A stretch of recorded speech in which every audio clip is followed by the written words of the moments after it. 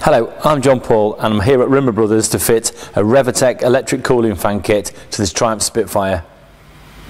The electric fan actually fits on the front of the radiator, and the control unit that senses the temperature to turn the fan on fits in a hose. On this particular car it's going to fit in the bottom hose. The first thing we have to do is drain all the water and remove the bottom hose. This is the bottom hose off and the water drained out. As you can see, it's only just the two hose clips, fairly simple to get it off. You can see this hose is fairly perished, so as we're going to cut this hose to fit the temperature sender in there, it would be a good idea at this time to use a new hose. Then we're going to cut this hose and I'll show you how to fit the sender unit shortly. The next job is to remove the 4 radiator mounting bolts so we can mount the new fan unit.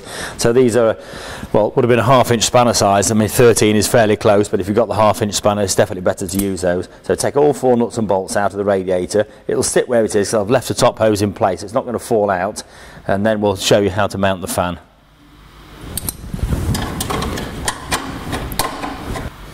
Now fit the cowling and the brackets on the fan. So the cowling just tucks underneath like that, and you use the bolts provided. So there's one goes through the back of the cowl, through the fan, bracket on top, then your washer and your nut. So you'll need a little 4mm Allen key for the bolt at the back and a 10mm spanner for the nut. Do all 4 of those with the cowling in place, and then we can fit it to the radiator. So I've mounted the brackets and the cowling on the other side, so they're all nice and tight both sides. So that's the fan part of it done for the moment.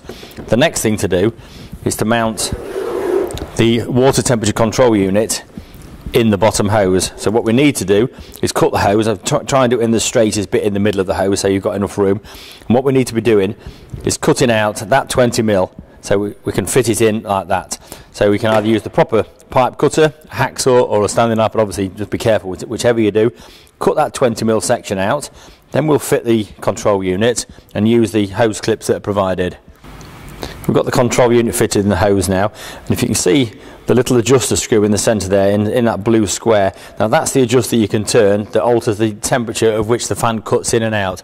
So you'll adjust that, just a trial and error thing to see where you want the fan to cut in and where you want it to cut out. So if you keep adjusting that, you'll find the range that you want.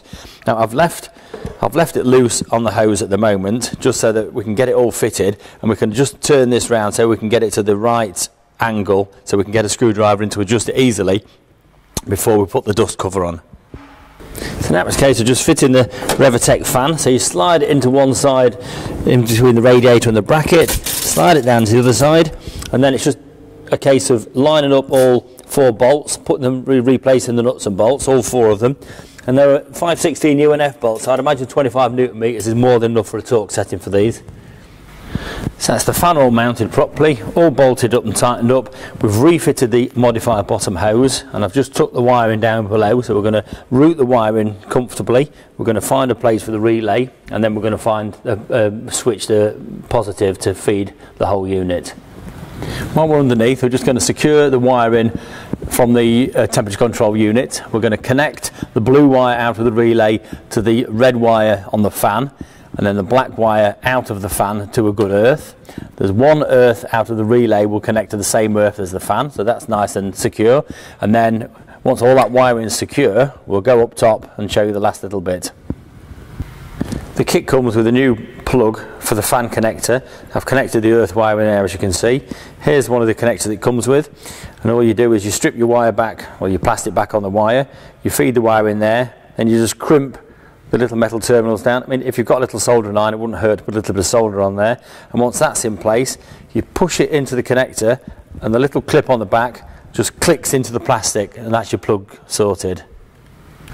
I've mounted the relay on the inside the radiator cowling here, and I've took the earth wires, just go underneath the dust cover to the other side of the radiator cowling, where I've mounted them to a good earth. And then the only other thing left to do now is to run the positive feed to find an ignition feed at the back of the fuse box, which I've found. So I'm just going to reconnect the positive, and then that's the wiring all done and finished. All that's left then is to top it up with water, run it up till it gets to the temperature that you desire the fan to come on, and just adjust that control unit until the fan cuts in and out at the temperature you want.